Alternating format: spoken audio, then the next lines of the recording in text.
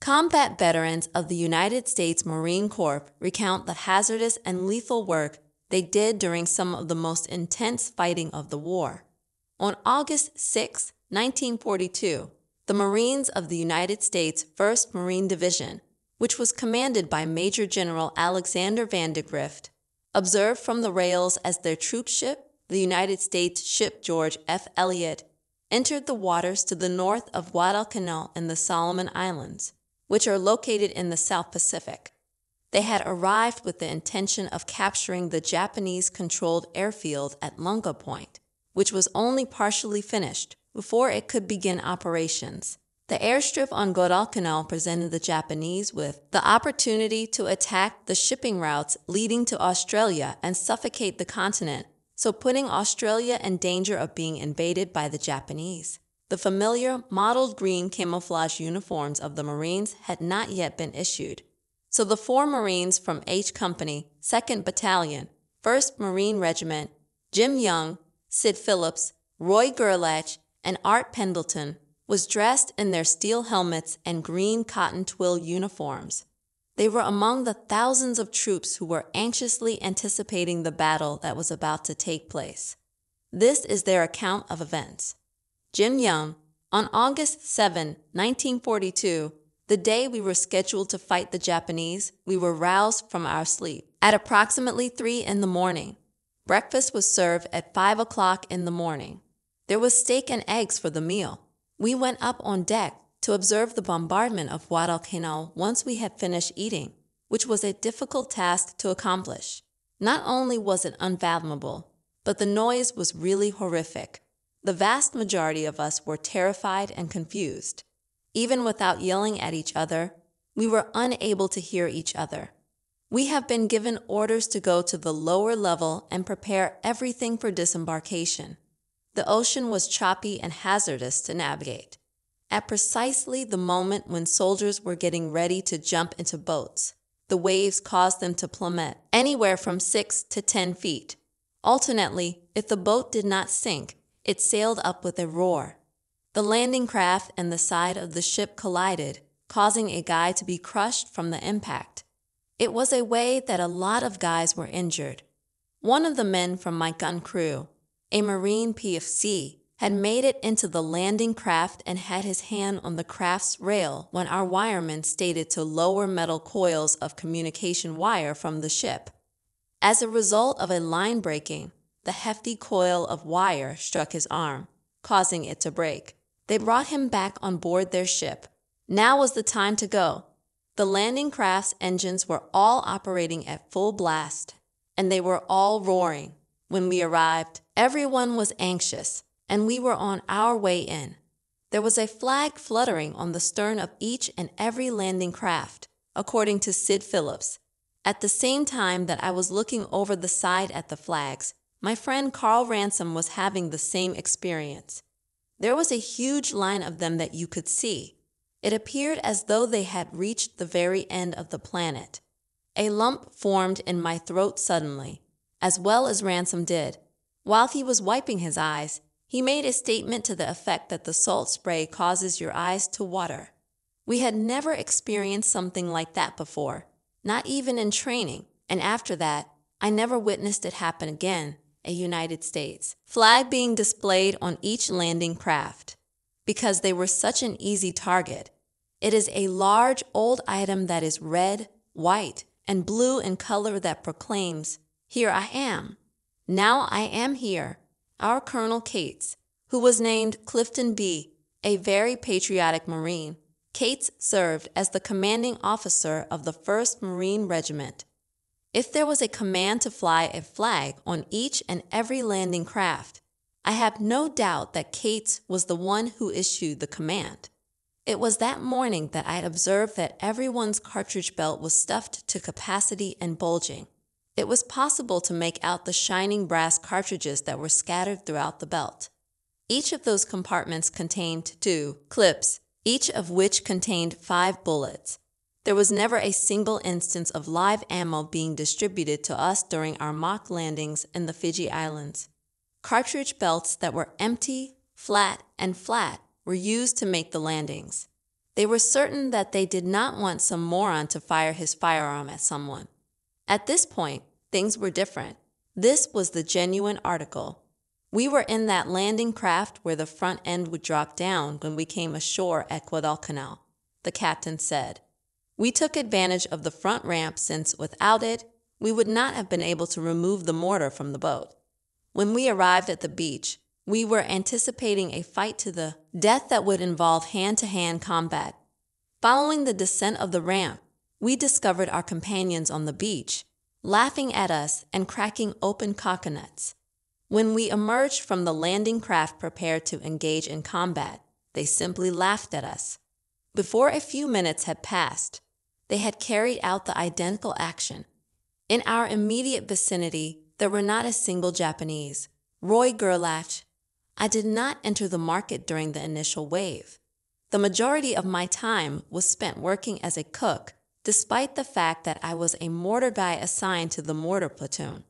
When you were in the Marine Corps, you were given the job that you were intended to do, and if you were able to do something else, you did it as well. I could be found on the mortars whenever there was a fight going on. On the other hand, if they required a cook, I worked as one as well. When I first arrived at the beach, I don't remember exactly what happened. There were no Japanese present at that location. Every single one of them had fled to the hills. Almost immediately, we discovered all of these coconuts. They were tumbling down from the trees. We used our bayonets to make holes in the coconuts, and then we drank the milk that was within. They became ill as a result of it. I believe that there is an excessive amount of fresh milk. We struggled through the jungle for the entirety of the first day in order to reach a hill known as the Grassy Knoll, which was located 1 mile inland, said Sid Phillips. The maps that we had for Guadalcanal were not very good. When they arrived, they found some charts that had been drawn up by some Australians who had visited Guadalcanal. It was the Australians who gave these rudimentary maps their names. They were so confused that they even got the names of the Tinaru and Ilu rivers mixed up. For this reason, the strategy called for going to the Grassy Knoll in order to take the high ground. My memory is so distinct that the thing that jumps out the most is the heat, the unbelievably high heat that was present in the jungle, where there was no air. The fact that we had just emerged from winter in New Zealand meant that the climate had undergone a significant shift. We were just complaining and grousing. In that forest, it is really hot, and when you come ashore, you are carrying a load that weighs 60 pounds as well. You should have an additional supply of ammunition, food for 4 days, and a change of clothes. The bedding is dropped, and you continue on your way. The amount of heat was really unbearable. At that time, we were only given one canteen. We were instructed in the discipline of water. Before you swallowed, you were only supposed to take a few sips of water and move the water about in your mouth. This was the standard procedure. It was never recommended that you drink a lot of water. On that first day, everyone came dangerously close to passing out from thirst. There was no water in the food that we consumed, so it only served to dry you out further and make you thirstier. We consumed crackers and cans of hash. We were out of breath by the time the first day came to a conclusion, and we were halfway up the grassy knoll. They instructed us to put ourselves in a supine position, dig a foxhole, be silent, and then go to sleep. As a result, we did. According to Jim Young, when morning arrived, we were given orders to return to the beach in order to set up defenses in an effort to thwart any attempt by the Japanese to land. In the middle of the night, a scorpion delivered a bite on the face of one of our lieutenants. He was absolutely blind as a result of the swelling that he had experienced, and he needed to be led by the hand on the lengthy journey back to the beach area. As we got closer to the beach, around 10 Japanese torpedo bombers skimmed the surface of the water and went in the direction of the train. We were able to see the faces of the pilots and the large red meatballs that were attached to their wings because they were so low. They showed no concern about us when we were at the beach. They made a beeline toward the formation of ships in a convoy.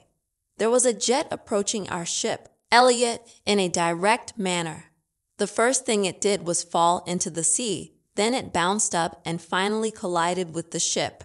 According to Roy Gerlach, we did not have a galley for the first 3 or 4 weeks because our cooking equipment sank with the Elliot. Even though I wasn't on the ship at the time, I witnessed everything that happened. At that point, the majority of the men had arrived on shore. Nevertheless, the ship had not yet finished discharging its cargo. On the Elliot, there was a shipman that I was familiar with. It was a common occurrence for him to declare, "I'm going to be here when you go, and I'll be here when you get back." However, he never showed up. Sid Phillips. I am frequently asked when we had our initial touch with the adversary.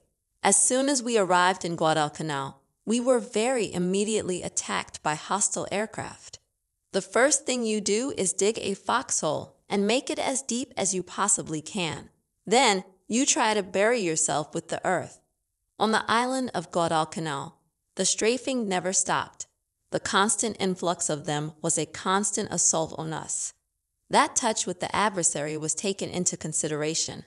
The Japanese Zeros would come swooping down on us. As Jim Young put it, it was possible for me to glimpse the faces of the pilots who were flying those airplanes. They appeared to be looking down at you as they turned their heads to gaze at you. There were times when they were smiling. The day after we landed, we were able to take control of the airfield, said Sid Phillips. It came as a surprise to me when I first visited the airstrip that there were not many structures there, with the exception of this structure that looked like a pagoda. That was its function as the tower. Unless you were in the air, the runway was not especially noticeable to the naked eye. There was not a single Japanese plane that had crashed. It was a deserted location. We followed the pagoda to that location and had a look at it. A number of us were among the first people from the United States to enter that structure. To our knowledge, B-17 Flying Fortresses were the very first American aircraft to arrive at that location. There are other situations when there are 3. Then, after stopping to refuel, they would go. In the beginning, we did not have any Navy or Marine planes at all, until the Flying Fortresses arrived. H Company was able to observe a fierce naval engagement between the United States Navy and the Japanese Navy on August 9 from its bivouac, perched on a peak overlooking the surrounding beach. This event, known as the Battle of Savo Island, resulted in a significant number of ships sinking off the coast of the island, which led to the seas being given the name Iron Bottom Sound. It was like viewing a summer storm from a beach, according to Sid Phillips, who described the Savo sea fight. In addition to seeing what appeared to be flashes of lightning, you would hear the roar of naval gunfire when it occurred. You've witnessed lightning in the distance, where the sky is lit up, right? That was the kind of thing involved. Despite the fact that we were unable to view any actual specifics of the naval engagement, we expressed our excitement whenever a ship exploded. We presumed that our sons were the ones who were being flogged. The following morning, we witnessed a warship from the United States of America slowly passing by, right off the coast, with a portion of its bow blown off. It was said by someone that it was the Chicago. After that, we were informed of the catastrophe. In one single night, we lost 4 cruisers. There is a possibility that you could see a ship smoking 3 miles away. Not only were our supply ships still docked in the harbor, but they were also beginning to depart, going to leave us. A portion of our supplies had not yet been unloaded by them. On the other hand, they had to get out of there as well. The event that had taken place in the Philippines had given us the impression that we would be considered expendable at that very moment. On Wake Island, the event had taken place. The event had taken place on Guam. The fact that it had happened at every stage of the war in the Pacific up until Guadalcanal meant that we did, in fact, feel like we were expendable. Jim Young. We were all by ourselves on the island because our ships were not there. Except for the food that we carried in our bags, which were K-rations, there was no food available. Following the dispatch of search parties to explore for food, we discovered reserves of Japanese rice and oats that would be sufficient to sustain us until the Navy could return with additional supplies. Due to the fact that the rice and oats were swarming with maggots and worms, it required a strong stomach to consume this. We discovered that if we poured the rice and oats into the water, all of the insects would float to the top, where we could remove them by skimming them off. We set up our bivouac at the conclusion of a coconut plantation, close to a field that contained a little grove of trees. The trees were lime trees, and we prepared lemonade from citrus fruits. Warm water was utilized, and there was no sugar available. Despite the fact that this stuff was bad, it was a refreshing change of pace to drink. This field contained some of the most peculiar vegetation I've ever seen. If you were to walk through them, it would appear to be a trail that has been traveled many times, but after 20 minutes, there would be no sign of where you had come from. Although we had not yet had the opportunity to get a close look at the Japanese, the air raids continued in the days that followed. One of our members was a real Marine and an old gunnery surgeon who was 50 years old. He was a very pleasant guy. They referred to him as Gunny Dixon. According to Gunny, we should dig foxholes. After we had completed our work, he took a single look at them and immediately began to giggle. His response was, well, they don't appear to have enough depth to me. Indeed, he was quite correct when he said, I bet by the end of the week they will be deep enough to stand in. It was impossible for us to do anything about the bombers that were flying over us. Not only did we lack airplanes, but we also lacked any weapons that could reach them. There was a whistling sound that could be heard when the bombs fell to the ground. On a certain day, the Japanese bombers arrived from a different perspective. On this particular day, they came directly from the ocean in the direction of our tree grove, when in the past they had always blasted the airfield from the takeoff point to the liftoff location. They were not after the airfield this time. Rather, they were after us. While I was observing them via my field glasses, I was able to see the pattern of bombs going off, and I was certain that it would hit us. A warning was yelled by me, and we had just arrived in our foxholes in the nick of time. Standing in the foxhole, it was impossible to do so. As if an earthquake had occurred, the earth was trembling. The air was thick with large bits of soil, and the aroma of cordite was so strong that it was overwhelming. I find it difficult to accept that there was no fatality rate. We discovered a Japanese bunker in the vicinity of us that had space for perhaps 20 of us. During one of the days when they were utilizing it for an air raid, one of the boys let out a loud scream. The interior was really dark, despite the fact that the air raid was still going on. We all tried to get out of there as quickly as possible since it was terrifying. A lizard that was approximately 6 feet in length was perched on the top of the bunker, and its scaly tail had fallen down and made contact with the face of the Marine. Instead of reaching up to brush it away, he reached up because he thought it was the guy next to him. Upon sensing the tail, he went completely insane. Upon its conclusion, each and every one of us had a good time. During the night, the Japanese dispatched a lone bomber who continued to fly around for several hours before he finally made the decision to dump his bombs. They intended to prevent us from obtaining any slumber by doing this. It was because of the sound of his engine that we gave him the nickname Washing Machine Charlie. There was never a break in the bombing raids. After some time had passed, Japanese cruisers and submarines began to fire upon us as well. One of the things that drove us crazy was the fact that we could see Japanese sailors rushing around their decks and manning the cannons. However, we did not own anything that would allow us to call them. When the naval conflict took place, all of our long-range cannons were equipped on the ships that were in the process of taking off. The rifle platoons, according to Sid Phillips, were responsible for daily patrols. An officer would lead a group of 15 to 20 men on a scouting mission, with the goal of determining whether or not there were any Japanese in a specific region. We hardly never went on patrols when we were in the mortar platoon. On the other hand, We did go out after an ambush had been committed on a Marine patrol and the survivors had returned to our lines. As a result, they assembled a patrol consisting of 300 individuals to return to the area in order to retrieve our deceased. As a result of their desire for 181mm mortar to accompany them, they approached the mortar platoon and announced, "Number 4 gun is going." I was the one who made that announcement.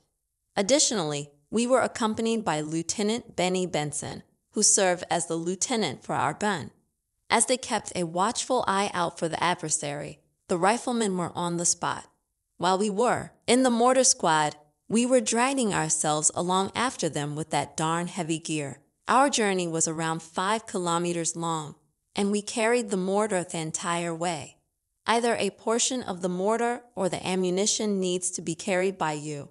As a person who was responsible for transporting ammunition, you would wear a clover leaf of ammo on your shoulder. When we were in the tropics, it was a very difficult march. A lack of roadways was present. As a result of being on the ground in a dense jungle, it was not even necessary to see conflict in order to have a horrible day. It's possible that you trekked a long distance out and back, had to cross multiple streams, and walked through water that was waist deep, causing your clothes to get wet, your feet to remain wet, and your pants to irritate your crotch. If you try to put that pain into words, you will fail. As soon as we arrived at the location where the ambush had taken place, the mortar platoon came to a halt 150 yards away from the location and set up our mortar. We were going to provide our soldiers with mortar assistance in the event that the Japanese were going to ambush this large patrol.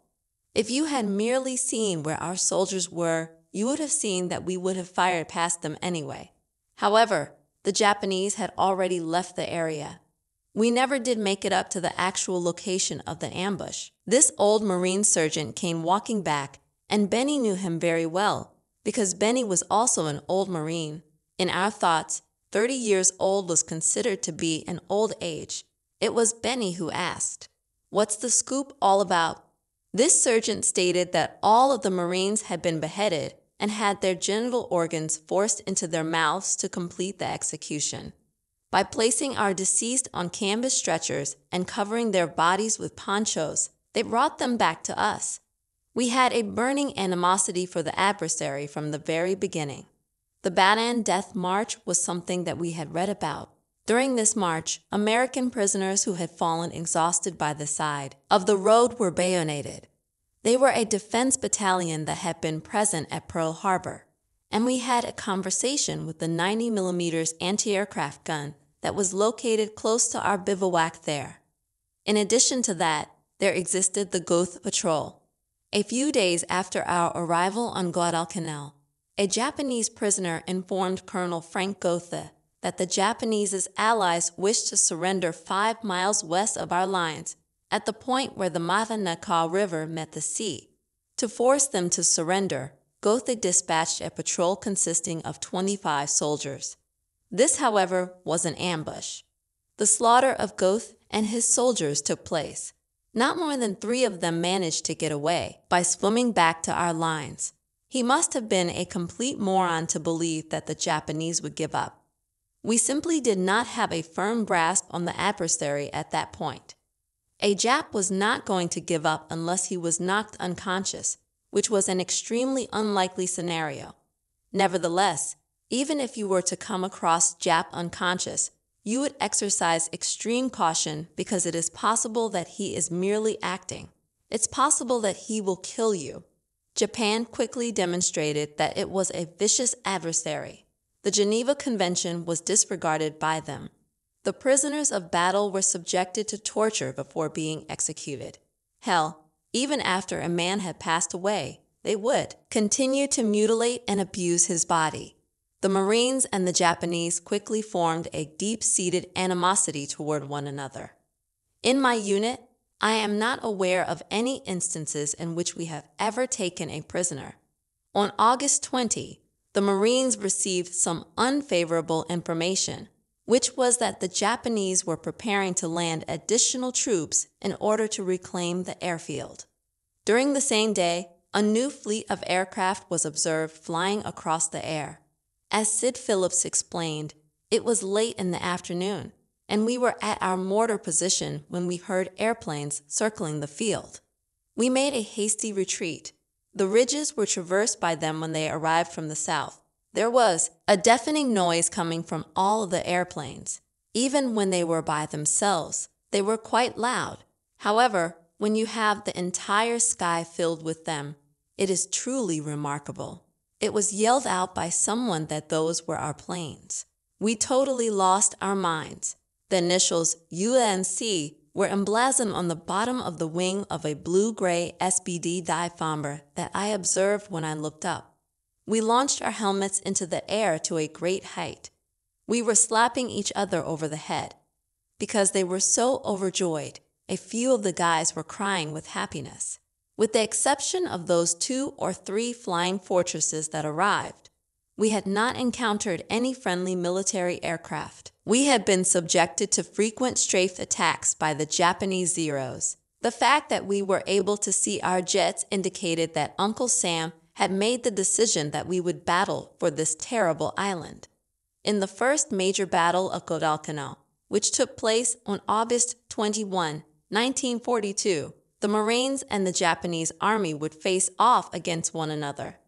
900 members of the elite Ishipa detachment had been landed by the Japanese, and they marched west along the beach in the direction of the airfield by way of the beach. The Marines of H Company waited for the enemy near the west bank of a small river that they referred to as Alligator Creek or the Tinaroo. In reality, the river in question was the Ilu River. We took turns manning the defense lines during the night, as Jim Young explained. It was a terrifying experience. There was a dense jungle in front of us, and the nights were filled with darkness. We heard a wide variety of sounds, and some of us would fire a few rounds in front of us just in case Japanese forces were sneaking up on us or approaching from behind. One of the problems was that if someone shot, everyone became agitated, and the entire line would become available. You can get the impression that a fierce conflict is taking place. Well, the general had enough of all the firing, and there was nothing to show for it. He became frustrated. He gave an order that stated if there was any more of that crazy firing, he wanted to see dead Japanese, or else that unit would catch all of the working parties. Please allow me to tell you that the following night, the entire island appeared to be deserted because of how silent it was. It was only the sound of washing machine Charlie that could be heard. The Battle of the Tinaroo River was the first official conflict that took place on the island, according to Sid Phillips. From the bottom of the ocean all the way back to the beginning of the airstrip, our lines ran in both directions. We were not able to establish a perimeter around the airfield because we did not have a sufficient number of personnel. 2 men with rifles, 2 men with rifles, then possibly 6 men with a machine gun, their position hidden by logs and dirt, then 2 men with rifles, and 2 men with rifles, and so on. We were strung out in these holes, and every 7 yards, there were 2 men with rifles, 2 more men with rifles, and so on. Because the jungle that surrounded you was so dense, you had no idea who was there or what kind of things were where. You, on the other hand, would lie there and listen to all of the various sounds that the jungle makes. There is a possibility that one of those iguanas, which is 3 feet long, is racing around, wrestling, and making a lot of noise. Wouldn't you be curious to know whether that is a damn Japanese or an iguana? Indeed, you did not sleep. It was important that you did not issue a false alarm. After some time had passed, you would eventually become accustomed to it, and you would start to feel a sense of satisfaction in the fact that you were able to differentiate between a creeping Jap and a land crab. It was as if the mosquitoes were slaughtering us. There was nothing, not even a repellent, present. For the entirety of the night, we did nothing but lie in those holes and feed those bugs. For a considerable amount of time, we had been subsisting solely on rice and nothing else. In a short amount of time, everyone was worn out and fatigued. If you were meant to trade off, on watch with the soldier in your foxhole, you were expected to do so every 2 hours. There was never a moment of calm. Because the situation was so eerie, they would remove our squad leader, Sergeant Karp from Brooklyn, and place him on the outside of the area. The Browning automatic rifle Bayard was in his possession, and they desired to maximize his firepower in that position. Moreover, he had been in the Marine Corps for around 3 years and was an old-timer who was seen as being far more experienced than we younger members. He was placed on the periphery of the court each and every night with that Bayard. Art Pendleton, a Marine, was in charge of one of the 12 machine gun squads that were stationed on the H Company line. I was a corporal, as Art Pendleton put it. My enlistment in the Marine Corps took place at Worcester, Massachusetts, in the month of January 1942. Previously, I was a very typical individual, a rural boy hailing from the middle region of Massachusetts, which is known as horse and buggy country. I had a good time in school, up to the time when I joined the Marine Corps. I had never had anything even remotely like to an affair with a female. There is not a single drop of alcohol that I ingest. I had no prior knowledge of drugs. A very different way of life was being lived. Women, on the other hand, did differently. In our town, if you ever happened to observe a woman in the barroom, you would have a story to tell about it. I suppose that all of that has an effect on your character. When I boarded the train in Boston to travel to Parris Island, which is the boot camp and training center for the United States Marine Corps located in South Carolina, there were a great number of other men from all around New England who were also present. One of the individuals that ended up joining me in H Company was originally from Southborough, Massachusetts, which was located within a short distance of where I was previously residing.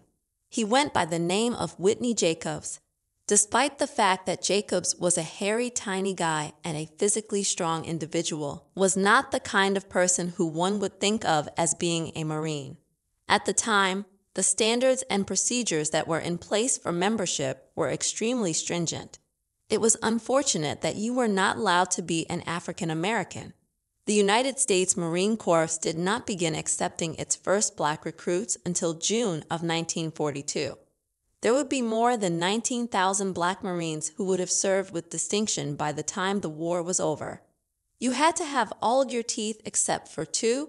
You had to be a certain weight. You had to be a certain height. You had to have a certain education. And the list goes on, the dentist said. Although it might not seem possible, Whitney Jacobs, who was only a child at the time, managed to achieve his goals. During the night of our first combat with the Japanese, our machine gun emplacement was located on the beach with a view of the ocean, while others were located on the riverbank. It was only possible for the Japanese to break through our defenses at the sandspit, which was the only possible location. A portion of the beach that was located between the river and the ocean was known as the sandspit. A dam-like structure was the sandspit. All the time, the water was flowing over it in a trickle. If I had to guess, the only time the river would flow freely over it was when there was a significant amount of precipitation. The immediate vicinity of the sandspit, the river leveled off. In the event that the Japanese launched an assault, we were aware that they could easily traverse that stretch of sand, so we hung some barbed wire on some poles there. The angle was comparable to a right angle. We were the only gun that was that near to the sandspit, and we were the only ones there. Near the river was where you could find Whitney Jacobs, who was a rifleman. The riflemen, the machine guns, and the bars were located in the front of the line. Whitney had the impression that he had heard something that was not typical during the night. Instead of waiting for orders, he fired his weapon. Because the Japanese were present and attempting to cross the river, that single shot was the spark that ignited the conflict. A few shots were fired up on our defense line at the Tinaroo River at approximately 1:30 in the morning on August 21, said Jim Young after the incident. There were a couple bursts of machine gun fire, which caused the shooting rates to increase. After that, everything went to bad. The Japanese unit had come marching down the beach, moving west, and when they got to the Tinaru River, they spread out and formed a front, said Sid Phillips, who was a member of the Japanese military. There were a few of them that moved stealthily through the creek. This was a pitch-black night. In the foxhole, Sergeant Carp and his buddy, a Marine called Beer, had both fallen asleep prior to the attack by the Japanese. It was only that they were so worn out and so drained. They were both killed when a Japanese officer jumped into their hideaway and hacked them up. However, someone shot him before he could escape. As soon as the firing began, the blackness became almost as bright as light during the day. A pillar of flame erupted from our lines of defense. It was a very loud noise. We were aware that the true adversary was present. They were imposing and violent in their behavior. The Japanese had landed nearly 1,000 of the best men that they had from the Ishika detachment. Art Pendleton said, "Initial attempt to traverse the dunes was unsuccessful because they ran into our barbed wire. Hence, they were forced to cross the river. It was covered in patches that reached up to the neck. From the very beginning, the Japanese put themselves in a position of significant disadvantage. A scream-filled horde of Imperial Japanese soldiers attempted to breach the border, according to Jim Young. At a time, waves of 50 to 100 guys arrived at the scene. On the defensive line, we had approximately 90 guys. Japanese individuals who were able to communicate in English were yelling, 'Marine, tonight you die,' with the words, 'Blood for the Emperor.' On the other hand, we began to cry back at them, 'F your Emperor,' as well as 'Go to hell,' anything that has the potential to come to our minds.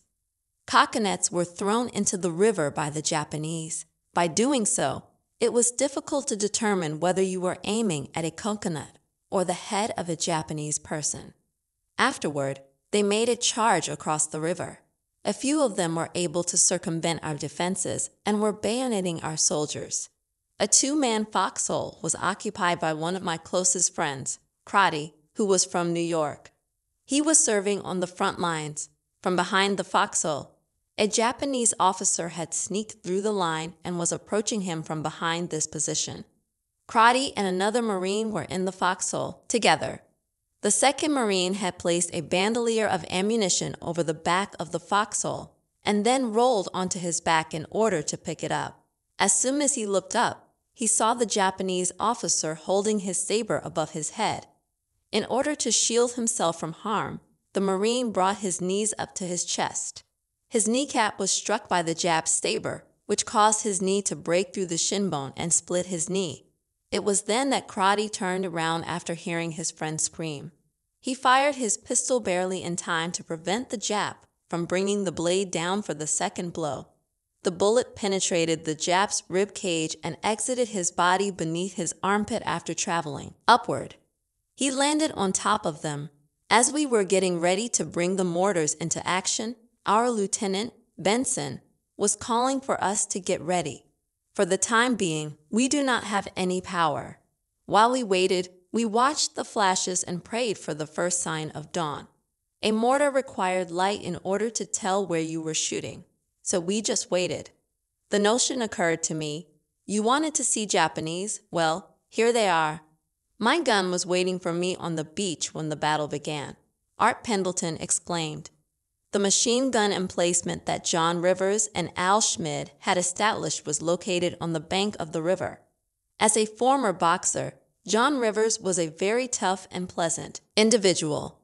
He was also quite nice. As a result of his decision to enroll, he had forfeited the opportunity to become a champion lightweight prizefighter.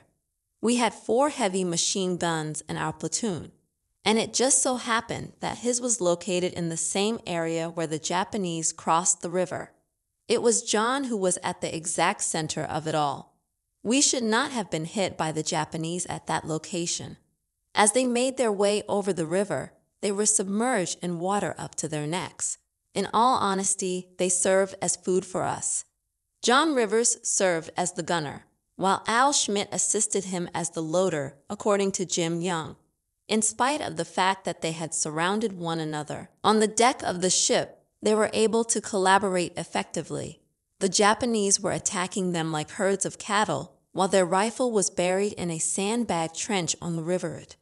While Johnny was mowing them down, he was shot in the face, which ultimately led to his death. During the conflict, Al assumed the role of gunner and continued to battle until the Japanese dropped a grenade into his gun pit, causing him and his ammo carrier to sustain injuries.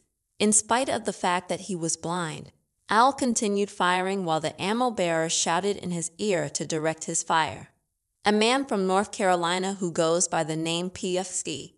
On the line, Steve Boykin, who is known to be a very kind and courteous individual, was struck.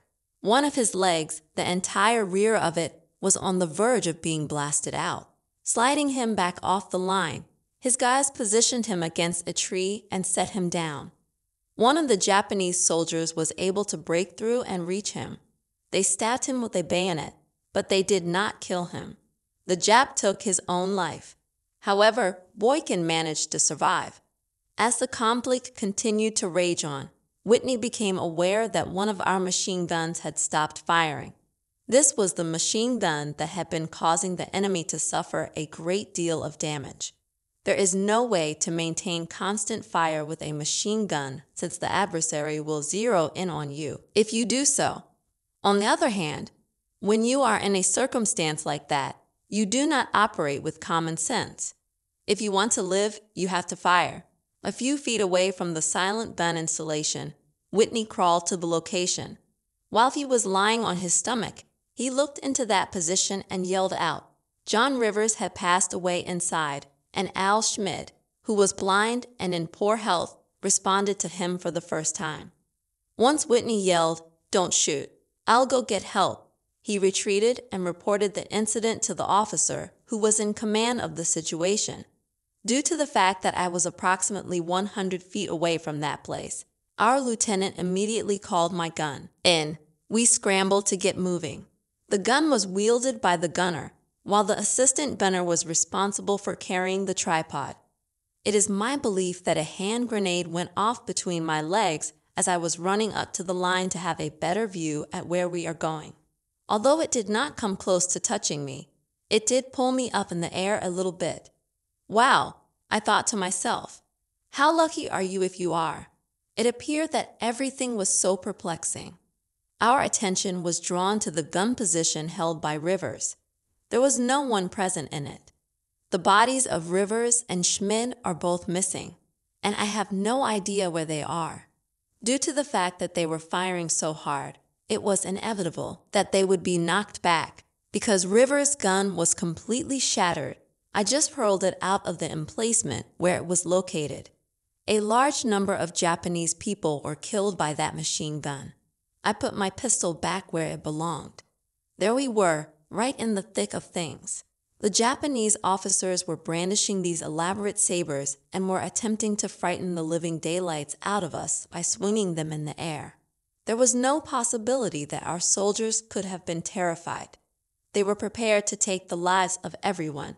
When your life is in danger, you forget about being afraid of what might happen. A state of fear does not exist in the world. After I had finished setting up the rifle, I immediately began firing it. Should you fail to do so, you are going to be put to death. Rivers' position was the focal point of the entire assault that the Japanese launched. There was a lot of confusion among the Japanese. While the battle was going on, our 81mm mortar platoon, which consisted of all 4 tubes, was facing the beach in preparation for the possibility of a landing coming in from the ocean, said Sid Phillips. Now, the assault was coming from the right flank of our position. Along the river, our lieutenant led us in the direction of the battle and up parallel to it. All across the place were our foxholes. Due to the fact that our machine guns were so deeply embedded, it was difficult to make out any of them in the faint light. The weak light made it difficult for us to advance higher, and we kept sliding into foxholes. Accidentally falling into a foxhole while carrying a mortar tube or base plate can be very unpleasant. A guy may be killed by it if it were to fall on him. We installed the mortars in the coconut grove in a direction that was parallel to the river, said Jim Young. We were not protected by any defensive cover at any time. You could have been in the center of a football field if you were there. The Japanese had seen us and began shelling us, so we had to go to work as quickly as could, concerned that we might not have sufficient clearance through the coconut leaves. The lieutenant expressed such concern. I said that I believed I would be able to make it through. When I shot the first round, I was able to knock a palm leaf off of a tree. However, the shell did not burst, so the lieutenant gave the order to fire for effect, which means to fire as quickly as you possibly can. There was a pile of Japanese dead right out in front of our new mortar position, about 30 yards away, said Sid Phillips, describing the situation. After we had climbed to the top, they had already slain them. In the opposite direction of the river, we were attempting to reach a region that was roughly equivalent to 6 football fields in size. Just like that, we continued to cover the entire territory over there. Our front lines were able to keep the Japanese backed up in the river, according to Roy Gerlach. As part of the 81mm mortars, I was responsible for transporting shells to the weapons. A shell of 3 inches in diameter was fired by our mortar. The shell was deposited into the tube, and then it was launched into the air. It reached out above our lines and came down, killing anybody within 30 yards of its line of sight. Being a Mennonite and serving in the military did not concern me in any way, shape, or form. I guess I had a more open-minded perspective. The flares were the thing that impressed me more than anything else, Art Pendleton said. It was possible to hear the explosion that occurred when they lighted a flare that they had shot into the air. Upon ignition, they produced a light that was extremely brilliant. After that, the parachute would eventually open, and the flare would gently descend to the ground below. Everyone came to a complete halt, regardless of what they were doing. It's not like you moved an inch. You were going to be shot if you even ventured to budge from your position. We lit flares, and they did the same thing. The sole purpose was to check positions and determine who was located where. It is likely that the flares were among the most hazardous items that were used during the conflict. We were firing heavy shells that weighed 15 pounds, said Sid Phillips. In the event that the thing goes off, it will be a thunderous explosion. It is simply incomprehensible to you. It would be 1,000 times louder than that if you were to shoot the largest firecracker that has ever been made. We were definitely taken aback by the outcomes of the shell that weighed 15 pounds. After spending 1 day at Camp Lejeune, we were able to fire live ammunition. However, the range was located more than 2,000 yards away. Before that conflict, we had never experienced any close-quarters combat before. When our mortars exploded, we witnessed Japanese soldiers fleeing to the ocean and the river to put out the flames. Their garments were on fire as a result of the explosions. Our No. 4 gun suffered a misfire, and it had to be pulled out of service. Corporal Mugnow's ramrod, which was used for cleaning the mortar too, had a sock tied around the end of it, and it came off and fouled the gun. It was complete and total anarchy. At one point, they attempted to flank us at the sandspit, Art Pendleton said before the battle. Due to the fact that another gun was located on our left, my gun was not firing at the sandspit to any extent. Further, the 37mm gun was able to cover that as well. The 37mm was a lightweight cannon, but it was equipped with canister shot, which is the same type of shot that is used to shoot game birds on safari. There was not a single bullet. Rather, it was a collection of metal fragments that were shooting through the air like a massive shotgun. It continued to fire over and over again. Regarding the sandspit, I did not feel any concern. It wasn't even something that crossed my mind. Taking care of what was in front of us wasn't enough to keep us from having our hands full. In order for them to reach us, they had to first pass through the river and then climb up the bank. We put an end to their lives. During the course of the conflict, Colonel Pollock, Lieutenant, said Sid Phillips. The commanding officer of the 2nd Battalion, 1st Marines, Colonel Edwin A. Pollock, rushed over to our cannon and said, "Who is the gunner here?" While I was holding my hand up, he remarked, "Well, boy, use me as the range stakes." He then ran out about 40 feet in front of the pistol and held his hand up. We moved the pistol in order to get him in the correct position, and I adjusted the sights so that they had 0 deflection. On the other hand, I noted that beyond him, through the trees, there was an American amphibious tank that had been abandoned on the opposing bank of the river. The Japanese had successfully inserted a machine gun within that device, and they were firing off shots from within it. I was told by Pollock to attempt 300 yards. Despite the fact that our shot was perfectly accurate, it was slightly outside of the target. We brought our mortar down to the ground, and the 3rd round that we fired immediately hit the tank. As if it were a touchdown in a football game, everyone along the line cheered at the same time. Near the end of the battle, Colonel Pollock, who was a great man, came to me and said, "Stop firing." I said, "I'm trying to take out a couple of guys that I'm seeing running there." He said, "Don't."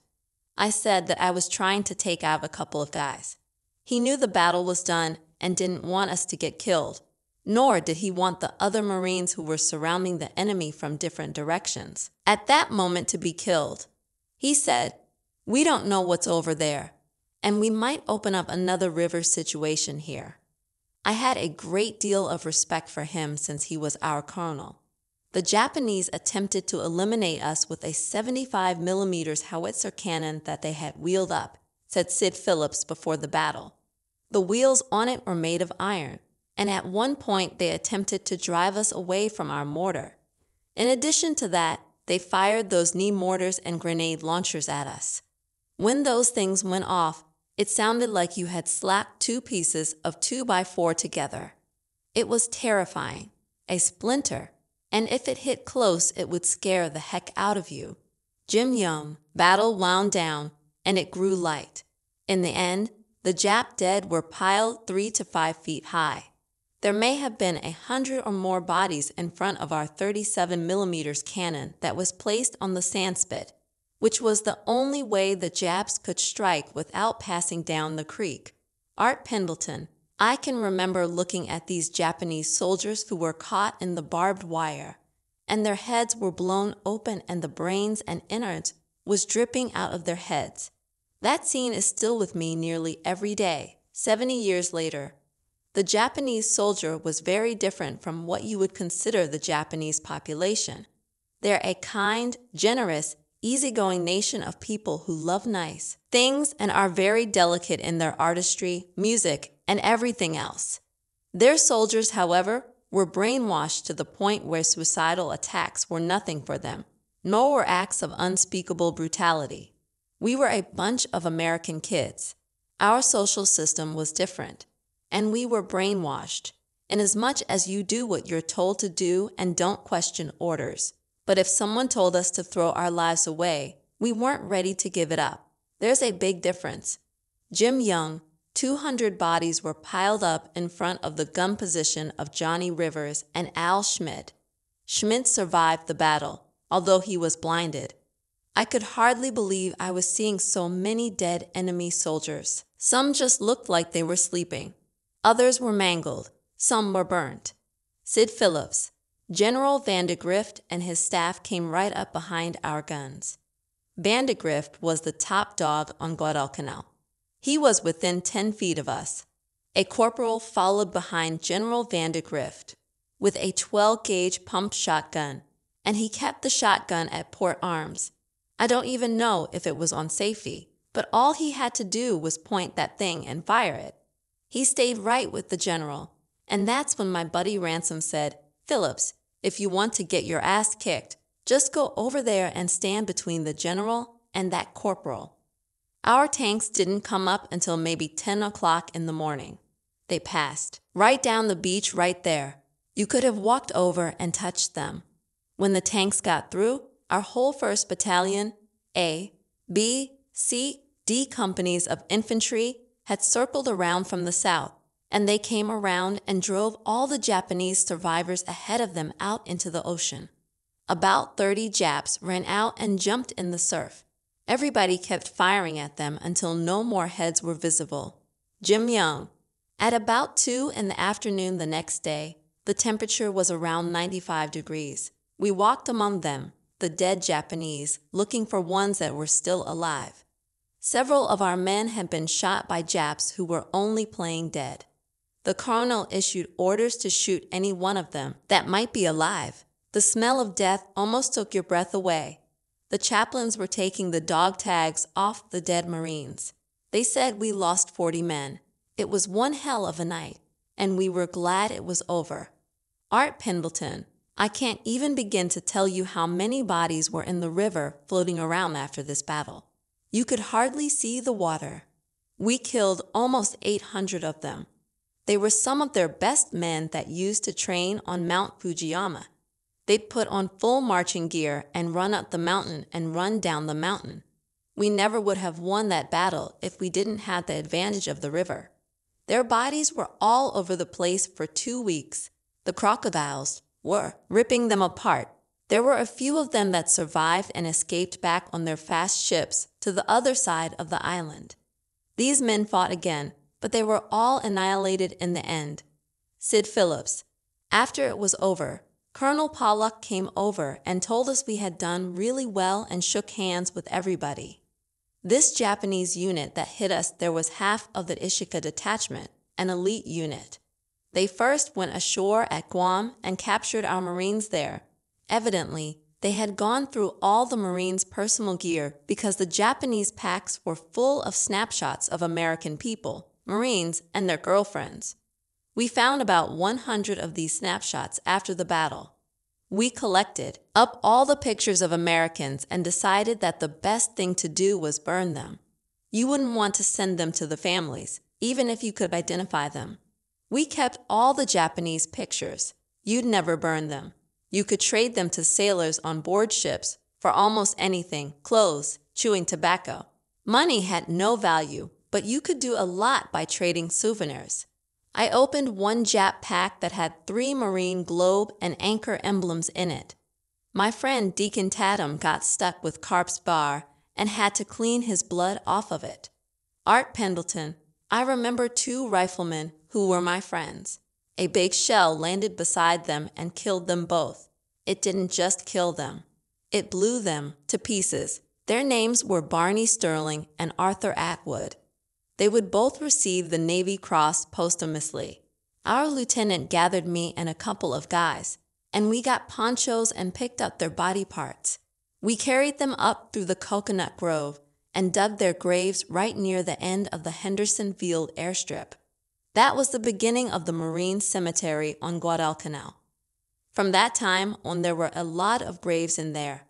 I never cared about going back to Guadalcanal, but a friend told me it's a big cemetery now. The Battle of Guadalcanal went on for another 6 months and ended in a decisive American victory. The Lunga Point airfield was renamed Henderson Field in honor of Marine aviator Major Lofton Henderson, killed at the earlier Battle of Midway. Today, the airfield is known as Homiara International Airport. See World War II Quarterly, Fall 2011. The island was not declared secure until February 9, 1943. By then, the American Marines and Army had lost 1,592 men killed and 4,283 wounded, while the Japanese were decimated. Over 28,000 killed, missing, or dead from disease.